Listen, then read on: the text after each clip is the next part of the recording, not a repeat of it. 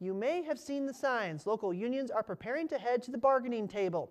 According to their website, the United Steelworkers Union, representing Local 4974 Tilden Mining and Local 4950 Empire Mining, will begin bargaining with Cliffs Natural Resources next week. The bargaining committee requested information from Cliffs so they can prepare, but they say they are still waiting on additional documents. USW says that the committee met in Ishpeming on August 18th to begin hammering out the details for their agenda. They say they will travel to Pittsburgh for bargaining on September 8th, and they will hold union-only meetings on September 9th before formal talks begin on the 10th or 11th. The local union's contracts are set to expire October 1st. The USW and Cliffs Natural Resources both declined comment to ABC 10 on the upcoming talks at this time.